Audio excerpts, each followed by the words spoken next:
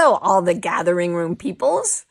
I am not live today, and the Gracious Badger is behind the camera today. Hello. Yes, the Gracious Badger speaketh, because we are in Londolozi, South Africa, for our annual Self-Transformation Adventure Retreats.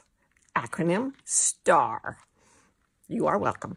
So yeah, we're in Africa. It's going to be dark at night at our usual time, and also the internet is not always the most reliable. But we did want to touch in and say hello, because you can't not do the gathering room 2 weeks in a row, my inner voice did say to me. So I have a little topic I made, but I won't be able to take your questions, but I hope that you're all having a wonderful time wherever you are. What I want to talk about is basically the reason I'm here, which is that shaking up your life and doing things differently is one of the most profound things you can do to have psychological, emotional, spiritual, intellectual openings in your life. So the whole theme of the gathering room is waking up, yeah? And a lot of us have practices to try to do that. And one of the things about practice for me is it has to be consistent. Like if I meditate once a week, not enough. If I'm going to get the real benefit of meditation, I mean, it's better than nothing. But if I'm going to get the real benefit, like almost every day or every day is definitely the best thing. A certain amount of routine is really wonderful for developing, like it's almost strengthening a muscle that, for example, takes you into stillness or allows you to back away from your emotional catastrophes. Routine is wonderful. And breaking routine is wonderful. So by the time most people in our society, actually this is an old study, this is like 30 years old, so I'm sure it's different now. But when I read a study 30 years ago on how people adapt to the workings of the world, it said basically teenagers in the Middle Ages were considered grown up. First of all, they were going to die of plague like the next minute. But secondly, life was simpler and there wasn't as much to learn to sort of know your way around society. But 30 years ago, and now it's going to be way higher, 30 years ago, they were saying just in order to master the basics of functioning in modern society, how to run a bank account, how to drive a car, how to do all these things, people had to be about 23 years old. Now I'm sure that to get all the systems in place, the electronics, the telecommunications, everything, you probably have to be 40 before you really know your way around the world. So during that time, you're using what's called fluid intelligence. And it's a brain state where new neurons are forming really rapidly, new pathways are forming and dissolving as you learn and grow and change. Now, when you really anchor something, like you really know your multiplication tables or whatever, that goes into something called crystallized intelligence. And crystallized intelligence is much easier to rely on. There's no sort of struggle to figure things out. There's no sense of uncertainty. You feel much more self-assured, much more relaxed. It literally gets pushed down into deeper and deeper levels of the brain from the very edges where it's just starting to learn something. So it's great to have crystallized intelligence and routine. The problem is that when you come to rely on crystallized intelligence, when you've got enough to get through the world, most people stop learning. They resist change and don't do anything different. So 30 years ago, when people were 23, they basically stopped changing. You see that a lot in the animal kingdom around here. We see animals. We were watching this little antelope called a bushbuck. And I've seen a baby bushbuck just dance, just run in circles around this rock where I was sitting and just jump in the air and kick his legs out and dance. And then we watch sort of middle-aged bushbuck that are getting horns and things, and they're like more relaxed and chilled, but they also don't play as much. They're not exploring as much. Then you get the adults and they're like, just leave me alone, I'm eating. And that's kind of how humans are too. So it used to be 23. Now I think fluid intelligence is necessary much later in life.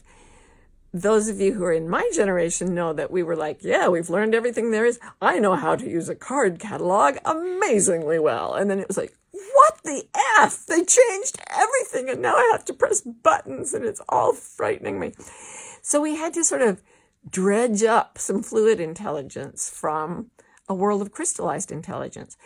The same thing happens in spiritual practice, that you get certain things sort of locked in and they work and it's wonderful and you're consistent and it's perfection. And it can be stultifying.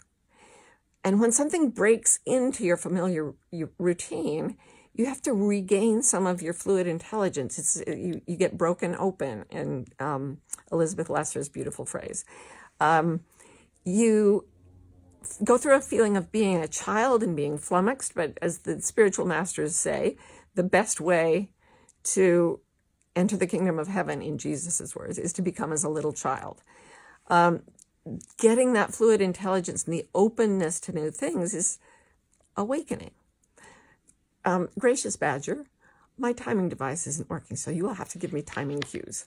Okay. Is that minutes left or minutes past? Sorry, guys. We are doing something different. We are doing something different. So this is what I wanted to get to. I'm in Africa. I'm totally jet lagged. The electrical outlets, I still can't figure out after all these years. My hairdryer exploded this morning. There are a lot of things that are not settling into my crystallized intelligence.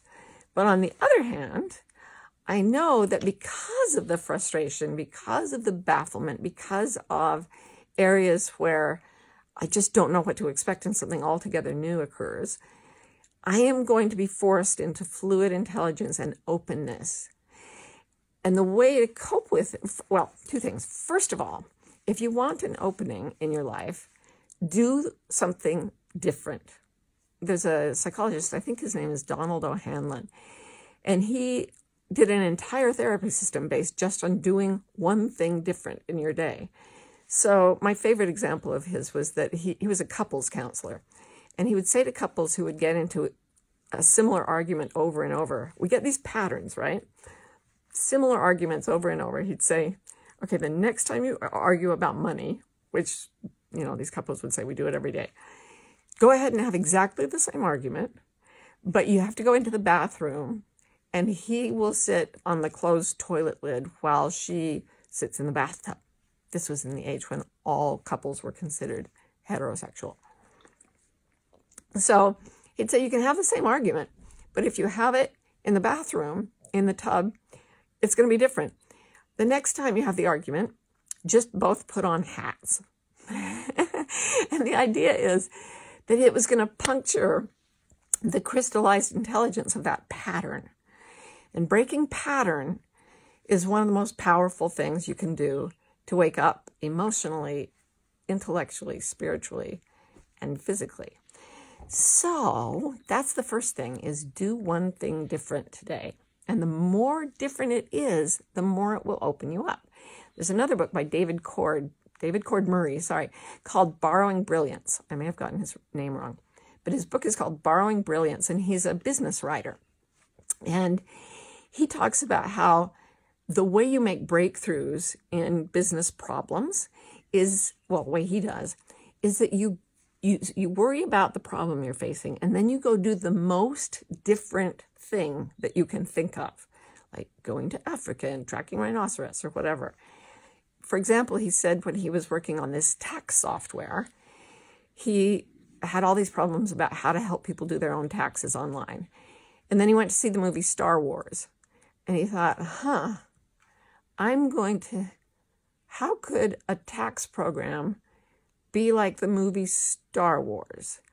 And he created a software program where the IRS, the tax agency, was considered the empire that had the Death Star and everything. And the person doing their own taxes online would be Luke Skywalker, alone in his little, spaceship with his little guns and things, flying along, guided by the Force. And so he actually put the plot of Star Wars into this tax software, and it went nuts. It became like it made him a zillionaire. And what he said was just get the problem, look at what it is and the familiar solutions, and then look at something completely different and say, how could it apply? So if you're wanting a spiritual breakthrough and you've been doing, I don't know, chanting, meditation, yoga, prayer, going to mass, going to church, going to temple, whatever it is you're doing, that's wonderful. Try going to a disco to look for spiritual awakening. Try going to a construction site. Try going to a family dinner with your horrifying family of origin or whatever it is. And say, where is it here? You know, if I'm not finding it on the floor chanting and praying, where can I find it in an argument between two of my relatives? And what you'll find is that the more different the experience is, the more it cracks the crystallized intelligence and makes things fluid and then allows things to reform in different patterns. Einstein talked about how he worked with that exact process, and he joked that genius is knowing how to hide your sources. And what he meant by that is he went out looking in the most unlikely places for hints about how to crack problems like general relativity. So do one thing different if you want to open up. And then know this, it will not necessarily be fun. I mean, I hope it's super fun for the people who are joining me today in Africa. We have good times out in the African bush. But even if you're home in your apartment and you do a pattern break of any kind, you will feel discombobulated. That's the feeling of your crystallized intelligence being challenged. You may feel completely flummoxed. You may feel baffled. There are many words for this. You may feel bewildered. I like that word because it's bewildered. But there's a feeling of things aren't great, which is not what we usually think, right? We go looking for great experiences. I say go look for new experiences. New experiences crack you open, and that feeling of bafflement is exactly what you want to induce because it shows that your brain is trying to learn something new. So what you do when you get to the bafflement phase is you relax into it. You don't try to focus the mind to solve the problem. Instead, you open heart and spirit to what is present. So you open it to compassion for your own bewilderment. You open yourself to compassion to whoever's around you. You open your soul to new experiences of consciousness, of understanding, of love. I mean, it always comes down to love. So right in the middle of being flummoxed and flabbergasted and bemused and all those great adjectives, you sink in and you say, it's okay. It's okay. So heart and spirit come in to calm the troubled mind, which really likes its crystallized, hard-baked intelligence. It's okay. It's okay that everything is upside down.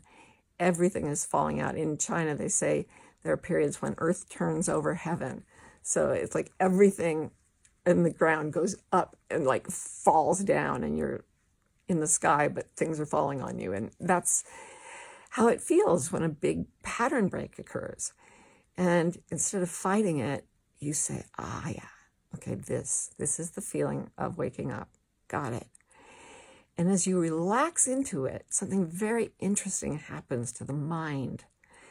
As it is brought into peace by the heart and the soul, it starts to make genius associations. It starts to say, oh, I get it. Tracking a rhinoceros is just like finding a soulmate. Like, you wouldn't think it. It's the David Cord Murray borrowing brilliance thing. But I will tell you for sure, finding your soulmate is exactly like tracking a rhinoceros. Because in your case, your soulmate is a rhinoceros. No, that's not true. But tracking will be the same. And then you'll say, oh, I get it. Finding the right job is exactly like getting a snake out of my room. Not that there's ever been a snake in the room, ever, here at Londolozi.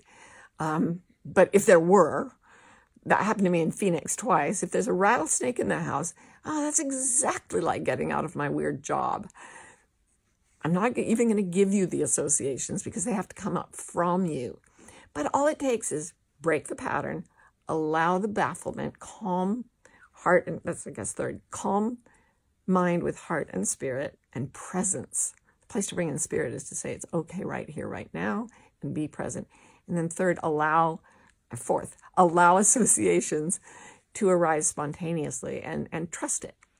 And you'll have this new spark of fluid intelligence, and you'll try it out. And if it works, it'll get just a little bit more crystallized. It'll be crystal clear. And then if you keep this up, you'll have a whole crystal palace of new things to think about and new things to feel and new things of which you are now aware. So I hope you're having a wonderful Sunday wherever you are in the world. I'm going to go out and try to see some people and some beasties now. The gracious badger coming with me. Say hey. Hey. And we'll try our best to get you another gathering room next Sunday. But we got no promises because we're out breaking patterns. So yeah, when we do come back, expect some fireworks. I love you all.